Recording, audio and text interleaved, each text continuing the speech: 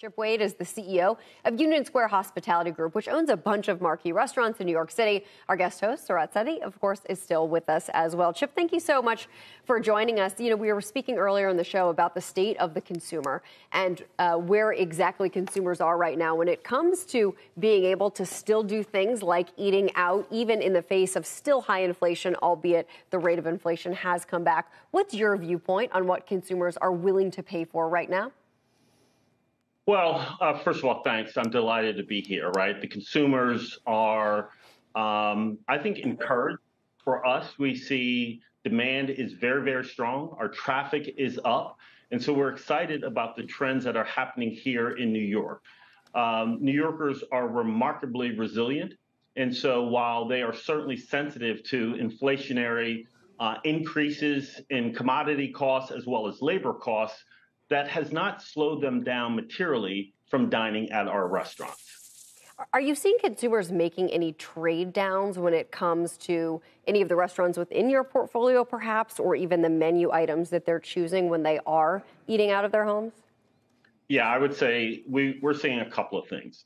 From number one, we're seeing consumers dine a bit earlier versus the pre-pandemic, right? And so we are seeing traffic up significantly between 4 and 6. That 6 o'clock hour is now vibrant and alive, and it was the old 7:30 or 8 o'clock. With regard to your question, yes, I think the consumers are making different choices.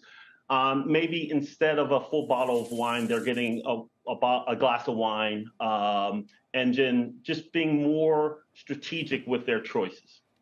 So 6 is the new 8. Why are people doing that? Is it because they want to get home sooner, or because they're not chained to their desks until 6 o'clock and then want a 7:30 table? What is it? We think it's really this new workforce dynamic, right? The idea that people are working from home.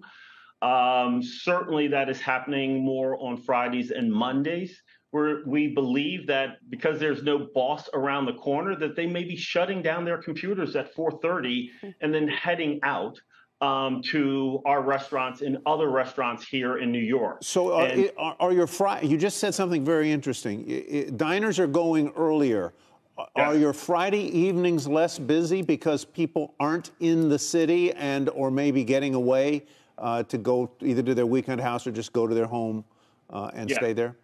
The answer to that is yes, right? But that is now our Thursday business is significantly busier. The Thursday is the new Friday for us at USC. Yeah. Chip, when you look at the changes that happened during COVID, are you seeing more delivery? Are you seeing people ordering and picking up? Has that moved? Has that changed for you? And kind of how does that affect your business? Sure, it's moved up significantly. We have a brand here in New York called Daily Provisions. We have 4 of those locations. It's a fine casual 3-part restaurant. And so catering as well as to go and pick up is up in excess of 25%.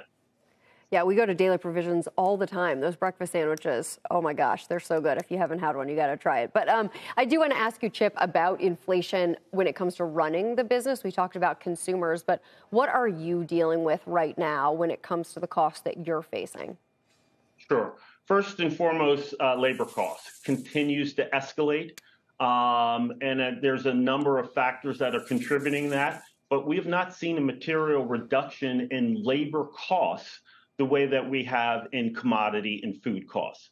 The second area with regard to inflation is the cost to build new restaurants.